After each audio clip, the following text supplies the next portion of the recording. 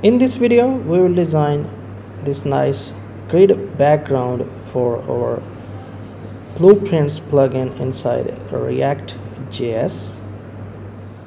Let's go inside VS Code. We have this blueprint.js and blueprints.css.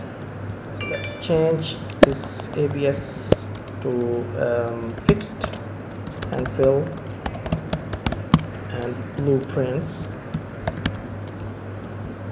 And for the blueprints, let's add dot blueprints and a background #212 b3b and flex will be fun.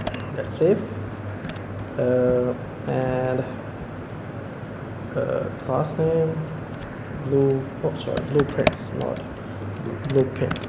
So here we go. Now we need to go inside the source, create a new folder. Let's call it blueprints because we will create the entire blueprints plugin inside this. So let's create bg.js and rsf, and for bg just call it background and save. And for the div, just remove it because we need an SVG. And for the SVG, just add class name of _bg and a style of width should be 100% and height should be 100%. And inside the SVG we need a pattern, and actually this pattern will handle all the grid thing.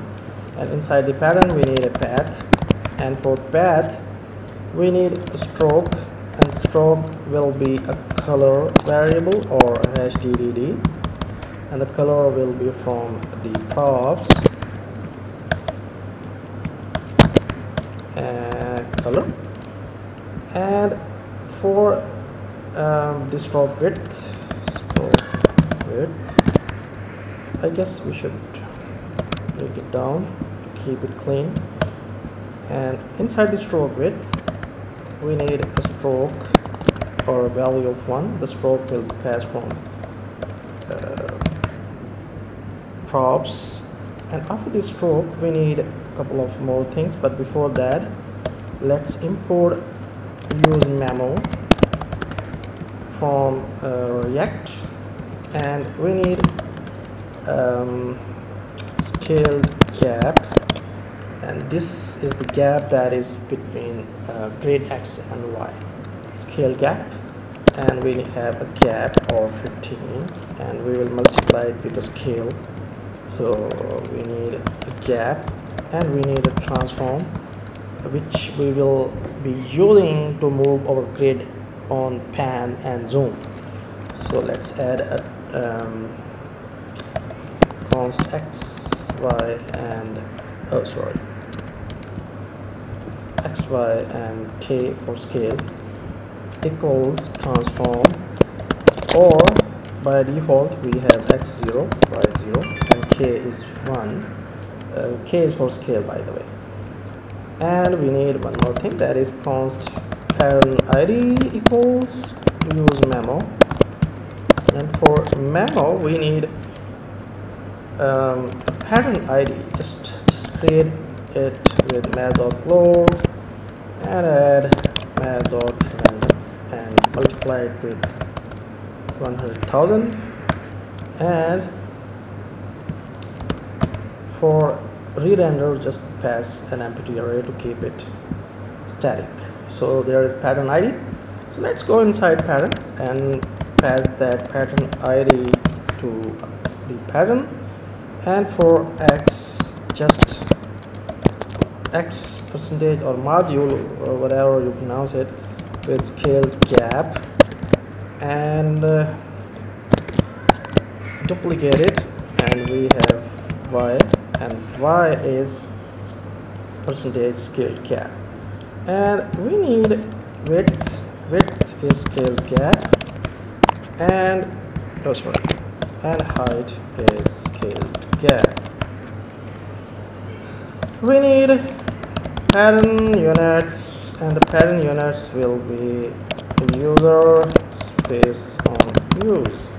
There we go. Now we need to add the actual path, and that is m, and the m has scale gap divided by 2 and 0 and we have scale gap with xy, and now we need m0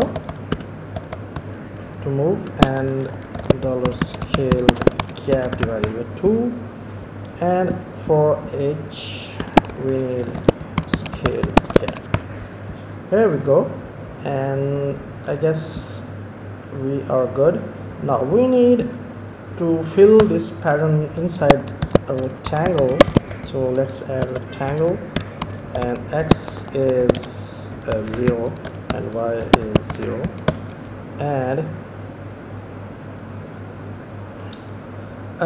width should be 100% and height should be 100%, and fill this rectangle with a URL with that pattern ID, and we are good. Just save it, go inside blueprints and import it. Import background from blueprints and VG. So let's add background and save and check. There we go, we have this nice background of grid. Now quickly comment this line for now, and now you can see this is a harsh white background, so we need to add a color that, if you remember, we have added inside the props. So let's add a color, and the color let's use #313 C4 and E and see. Yes, this is it, and that is a nice background color. So this is it for this video, and in next video we will continue the blueprints project.